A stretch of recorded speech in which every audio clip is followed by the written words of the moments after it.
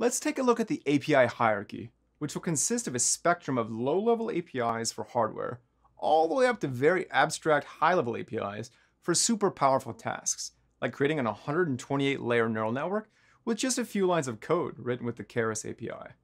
Let's start at the bottom. The lowest layer of abstraction is the layer that's implemented to target the different hardware platforms. And unless your company makes hardware, it's unlikely that you'll do much at this level, but it does exist. The next level is the TensorFlow C++ API. This is how you can write a custom TensorFlow operation. You would implement the function that you want in C++, register it as a TensorFlow operation. You can find more details on the TensorFlow documentation on extending an op. I'll provide the link. TensorFlow will give you a Python wrapper that you can use just like you would use an existing function. Assuming you're not an ML researcher, you don't normally have to do this. But if you ever needed to implement your own custom op, you would do it in C++, and it's not too hard. TensorFlow is extensible in that way. Now the core Python API is what contains much of the numeric processing code: add, subtract, divide, matrix multiply, etc. Creating variables, tensors, getting the right shape or dimension of your tensors and vectors, all of that is contained in the Python API. Then there are sets of Python modules that have high-level representation of useful neural network components. Let's say, for example, that you're interested in creating a new layer of hidden neurons within a ReLU activation function. You can do that just by using TF layers, just architect and construct it. If you want to compute the RMSE, or root mean squared error, as the data comes in, you can use tf.metrics. To compute cross-entropy with logics, for example, which is a common loss metric in classification problems, you can use tf.losses. These modules provide components that are useful when building custom neural network models.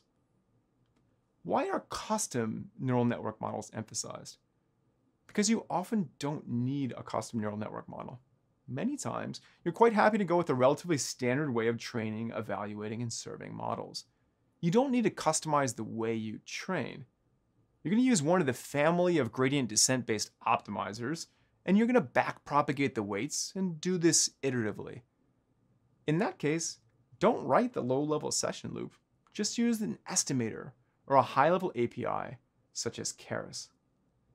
Speaking of which, the high-level APIs allow you to easily do distributed training, data preprocessing, the model definition, compilation, and overall training.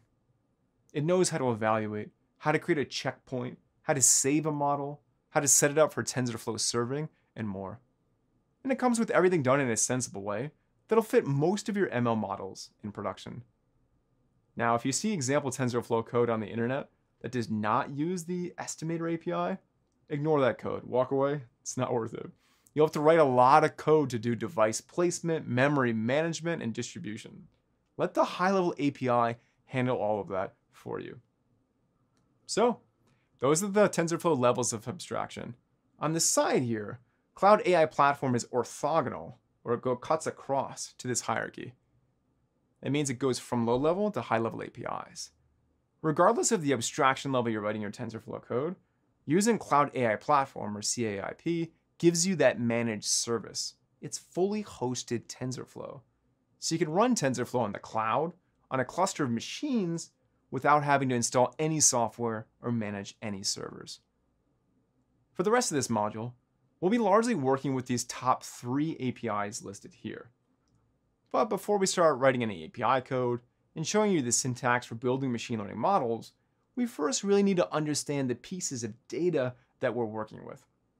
Much like in regular computer science classes, where you start with variables and their definitions before moving on to advanced topics like classes and methods and functions, that's exactly how we're going to start learning with TensorFlow components next.